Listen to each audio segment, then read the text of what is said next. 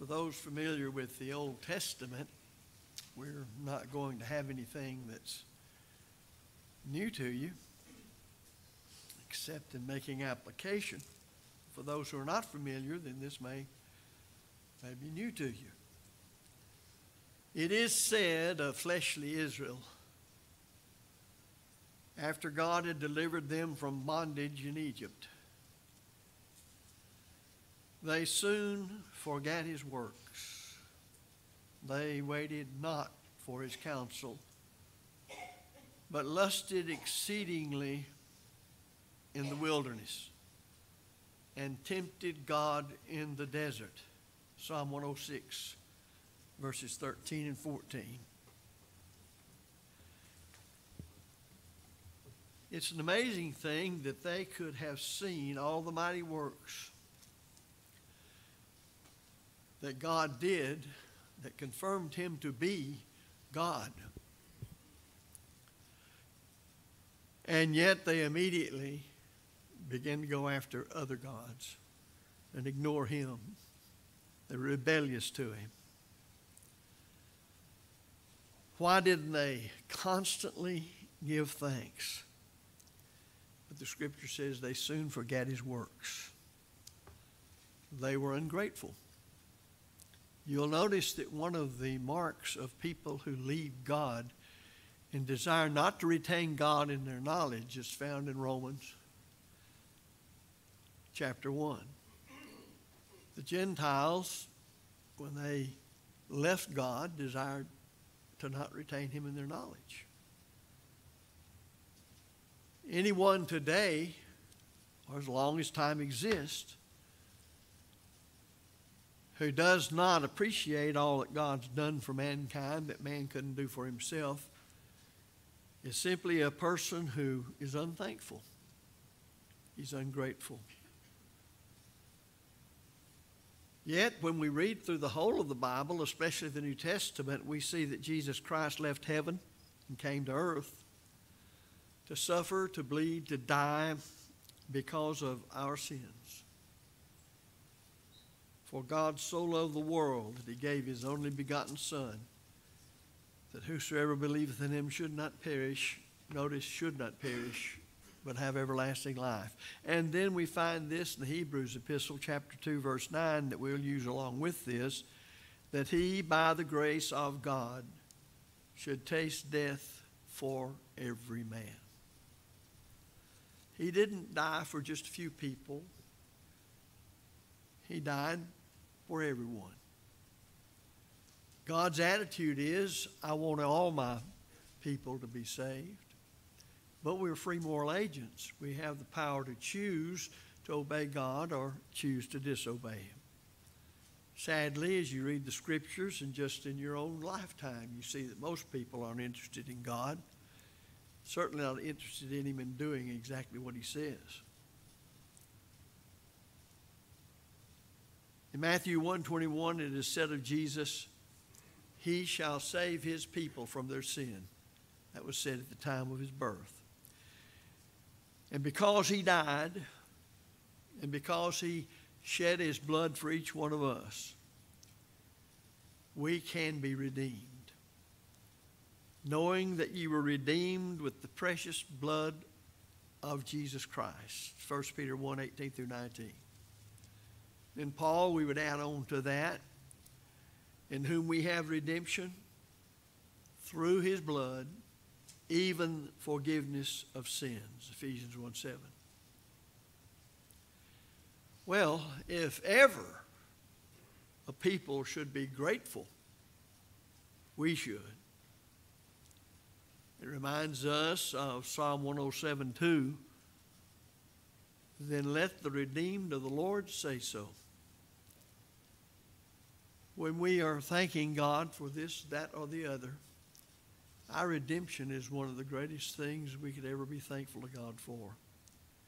And if we are grateful, then we also want to teach the truth of the gospel to others so they can know, so they can understand the way of salvation. If we would follow Jesus, then we must go where he went. to lack of a better way to put it. We must be mindful of the poor and the lonely. Whatever their circumstances, they're lost in sin. They're separated from God. He said in Luke 19:10, the Son of Man came to seek and to save that which was lost. And even though he was accused of consorting with sinners, the Lord did that because they needed him. Not because he was going to change his life to be the sinners they were, but because they needed the truth that he had. But his critics said right the opposite. But Jesus likened himself to the great physician, which he was, spiritually speaking, said the whole have no need of a physician, but they that are sick, implying that we must recognize our sick condition as it fits into what we're speaking of here before we'll ever go out to seek a physician to help us. And there's a reason for that, and that's because the Father sent the Son to be the Savior of the world. John tells us, 1 John 4, verse 14. His mission was to the world. His mission is still to the world. And it is the spiritual body of Christ, the church, that is commissioned to take that gospel to the world. The ministry of Christ is set forth plainly in the book of Mark. Mark 6:34 reads, and Jesus, when he came out, saw much people and was moved with compassion toward them because they were his sheep not having a shepherd. And he began to teach them many things.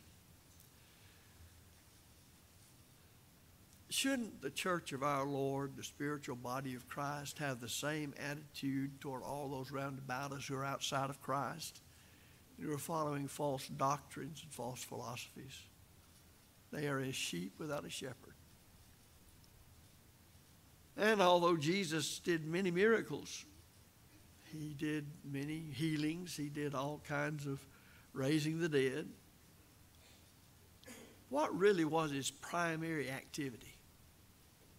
It was teaching.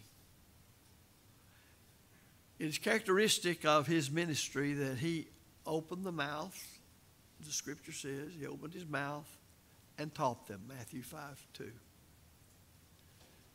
You remember that Paul even asked to be remembered that he might boldly open his mouth and say what he ought to say.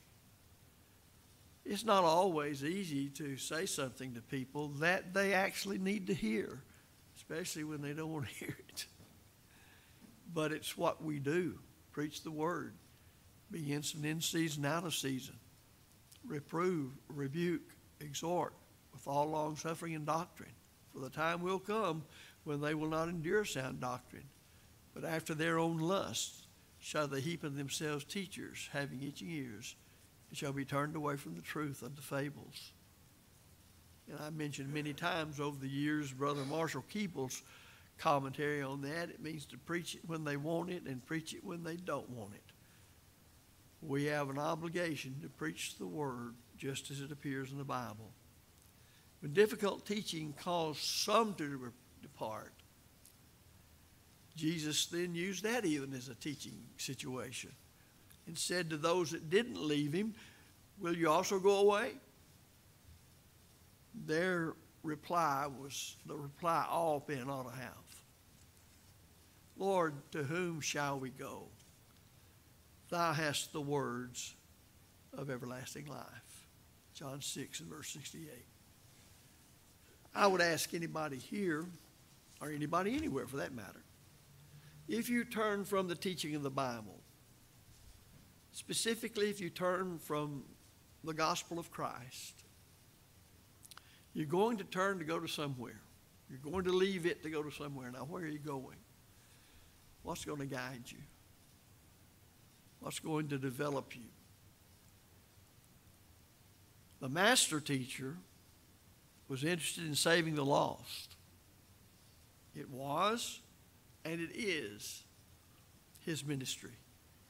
Today, he's commissioned the church, each one of us, to go teach the gospel. Jesus, before his ascension back to heaven, told his apostles that they were to go teach all nations. Go into all the world and preach the gospel to every creature. He that believeth and is baptized shall be saved. Matthew 28:19 and Mark 15, 15 to 16. And he gave the reason for his own death. That repentance and remission of sins should be preached in his name unto all nations. Luke 24:47. Notice the preaching that's to be done. Who's to do it? The church. And the early church, when you read in the book of Acts and elsewhere, did this. They were very serious about doing just what the Lord commanded. And they did it. That's always amazed me. They did it. The inspired Apostle Paul wrote to the church in Colossae in chapter 1, verse 23, concerning the gospel, which was preached to every creature under heaven. Which was preached to every creature under heaven. No internet, no television, no movies, no jet planes, no printing press, no radio. To every creature under heaven. How could they do that? Well, you'll remember when the gospel was first preached publicly, we were told there were 3,000 that were added to the church. Acts 2:38 through 47. And concerning those who were of the first church there in Jerusalem, they continued steadfastly in the apostles' doctrine and in fellowship and in breaking of bread and in prayers, Acts 2:42. When Jesus gave the account of the Great Commission that Matthew records, he said, all authority hath been given unto me in heaven and on earth. Go ye therefore and teach all nations, baptizing them in the name of the Father, Son, and Holy Spirit, teaching them to observe all things whatsoever I have commanded you. Lo, I'm with you even in the end of the world. Well, Acts 2:47 says, we take this business of teaching everybody in the world seriously. It is part of continuing steadfastly in the apostles' doctrine. And you can't find any place in the scriptures where they just sat down and waited for somebody else to give them something to do. They were a busy people carrying out the authority the Lord gave them. The scripture says that they were doing that daily, Acts 2:46. And then we come to Acts chapter 5 and verse 42. Daily in the temple and in every house. Notice, what were they doing? They ceased not to teach and preach Jesus Christ. Each one was teaching the truth of the gospel. Here's the result. Acts 6 verses 1 and 7. The number of the disciples multiplied. Then it reads, the word of God increased. That doesn't mean there became more of it. It means the impact and teaching of it influenced more people. And the number of disciples multiplied in Jerusalem greatly. Well, then they are under great persecution because of their teaching. They were scattered abroad after the death of Stephen, the first Christian martyr. The very thing that got them into trouble was the same thing they preached as they were scattered about. The apostles, the only ones staying in Jerusalem. You know, it's interesting. They did, as we would say, ordinary church members run off to Antioch because they were being chased out of Jerusalem, and then call back to Jerusalem and say, send us a preacher. You can't find that in the Bible. They taught as they went. Do you realize that was the actual wording of go ye into all the world? Actually, it's as you go, you teach. Well, that's what they did. They that were scattered abroad went everywhere preaching the word, Acts 8:4. What we do too much today is look around at our secular, materialistic society and lament the fact that it's that way. What are we doing about it? When the gospel spread to other places, you'll see the same pattern that I've just been going over with you employed by the church. Notice Saul to become the Apostle Paul.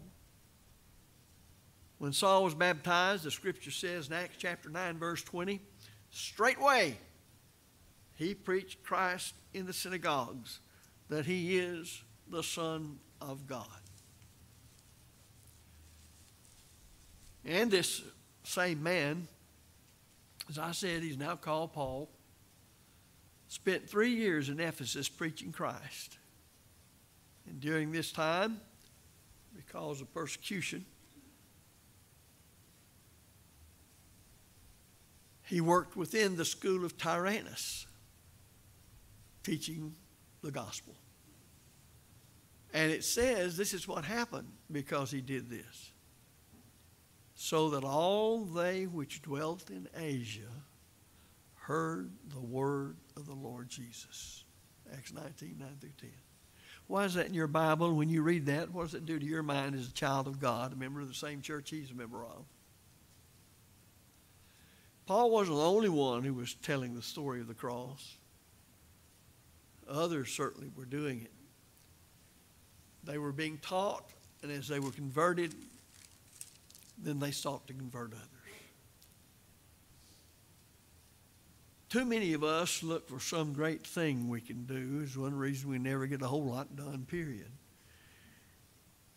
And we neglect the opportunity that really, in doing that is set right before us. You'll remember that there was a man who was healed by the Lord, and he sought to show his gratitude by going with him, that is, going with the Lord and his disciples. Now think about this. That's what he wanted to do. But listen to what Jesus said. Go home to thy friends and tell them how great things the Lord hath done for thee. Mark 5:19. There's a place for everything and everything in its place. It might not get the acclaim and notoriety, but the Lord was interested in souls, and he made that clear. We know much of the work of Peter, the Apostle Peter. But let me ask you this. How much of the work of Andrew, his brother, do you know? You don't.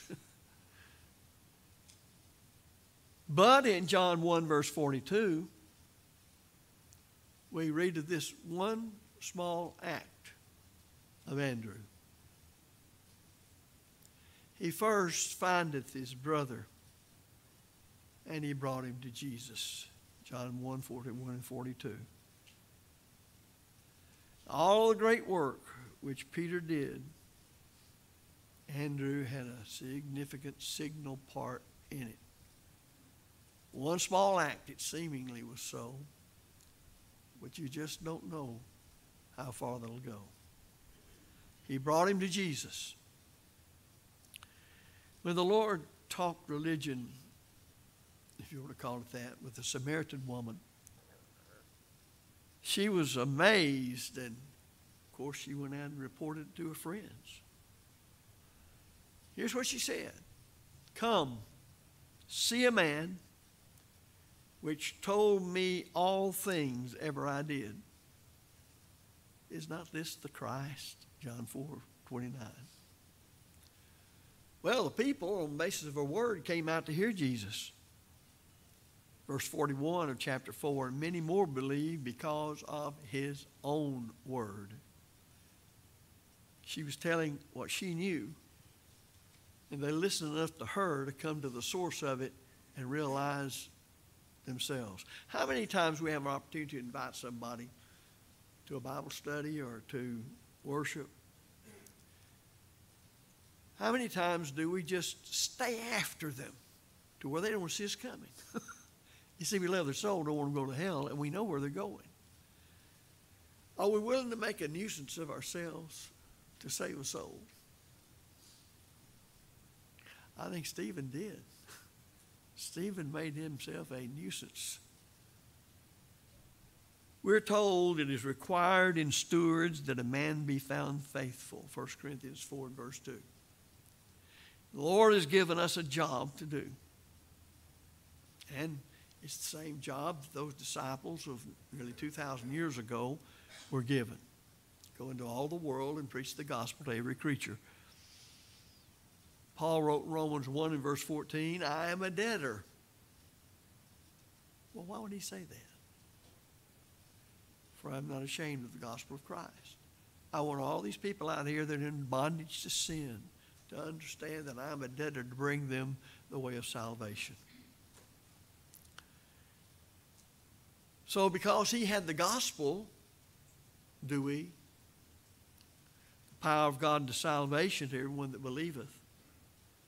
Then he was a debtor to those who did not have it. Are we? Thus you find him writing in 1 Corinthians chapter 9 and verse 16, woe is unto me if I preach not the gospel. So we have to ask, is our debt any less than his? Do we not have the same gospel? Have we not been blessed by it? Solomon wrote in the long ago, he that winneth souls is wise. Proverbs 11:30. When we consider the value of a soul, and do we ever stop and consider it? We should be moved to do our utmost to be soul winners. The Lord asked, what is a man profited if he shall gain the whole world and lose his own soul? Or what shall a man give in exchange for his soul? Matthew 16:26.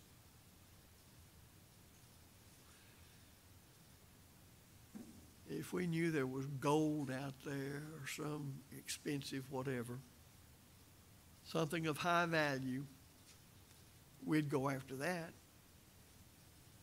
Because there's a world of people out there doing that right now. But the Lord said, the fields are white unto the harvest, John 4:35. But where are the workers? To seek and save the lost is our work. It's our mission. Everything the church is to do is connected with saving souls. Whether it's teaching the gospel to those outside of Christ, the alien sinner, or whether it's edifying the church to make us closer to God and to keep us faithful, or whether we're mindful of those less fortunate than us in the sense of widows and orphans and people who are ill, people who need our comfort. All of it centers in on saving a soul from death and hiding a multitude of sins. It is the principal reason you exist as a Christian. It is what we're to be doing. Whatever is going on, really, in one way or the other, everything you see on this property has to do with saving souls. There's no use having this building or any other like it, or having classrooms, or having a place for a building, except there's something it has to do with saving souls, with preaching the gospel, with defending the faith, with edifying the saints. So it's easy to sit back and wait for someone else to win souls. And some of us have been around long enough where we haven't got much longer to sit back or to wait for someone to develop some kind of soul-winning program.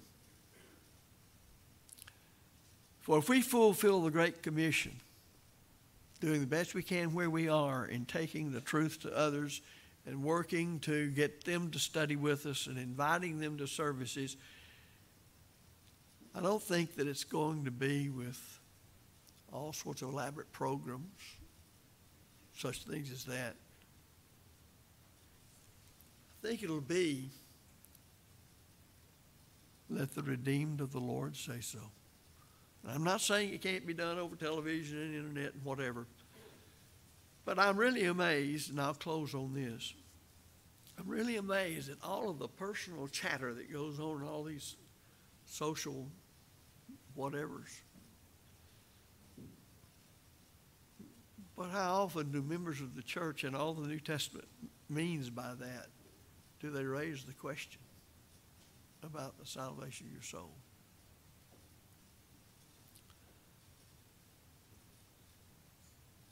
In 2 Corinthians 4:13, Paul said, I believe and therefore speak.